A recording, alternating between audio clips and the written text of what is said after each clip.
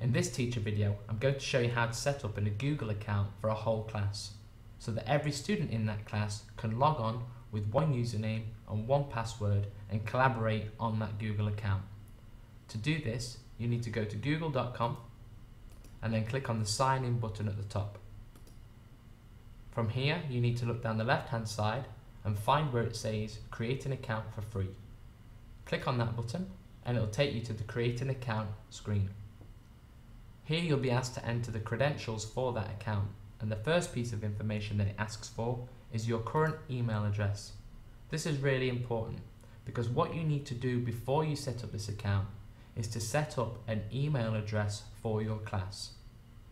I'd suggest that you set that email address up on your school's email server. So I've been to see my technician at my school and he has set up for me on our school email server an email address for my class DBS1.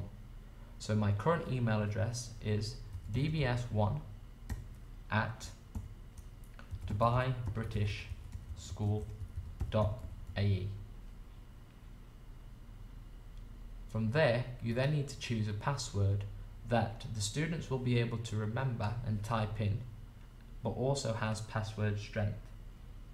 The password must be 8 characters in length, a minimum of. So, once you've chosen an appropriate password, type it in again. And then choose whether you want to make the account so that it stayed in when signed in, and whether you want it to enable web history. I'm going to deactivate both of those. From here, you need to choose the location. So where will this account be most frequently accessed? For me, it's the UAE. Then type in your birthday. Now this would be, my suggestion would be typing you, the teacher's birthday. Note that the format is in American format, so you need the month first, then the day, and then the year. From here, you'll be asked to enter a word verification. This is just to confirm that you're a human being who's creating this account and not a robot, or a web bot. So type in the 2 words. They are case sensitive, so obviously yours will be a different set of words than mine.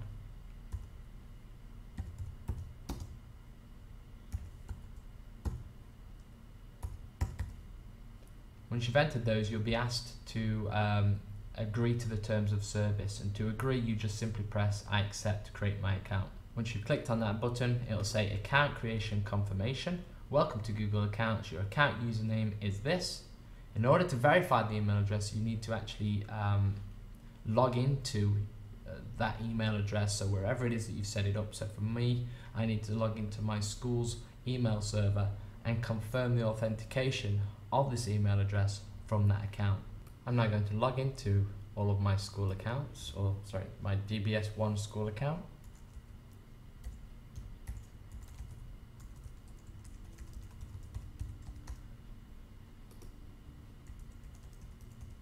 I'm just going to pause the video here whilst I go into this email account and activate.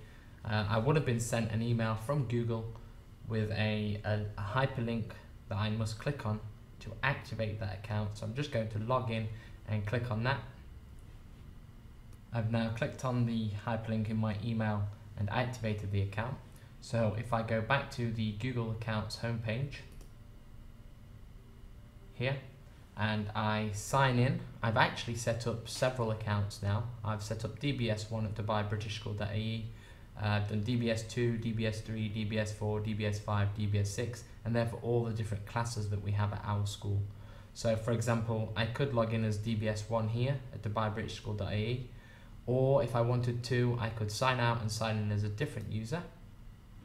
And what I could do is I've activated my DBS5 at dubaibritishschool.ae, and I could type in the password for that account.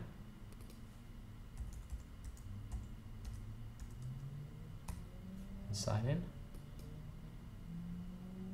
And you can see that once you have activated all of the accounts and signed into them, I'm now at DBS5 at dubaibritishschool.ae, and you can get all of the children to log in with that one account. And then they can use lots of different features, so they can use the news, the maps, the mail, images, etc.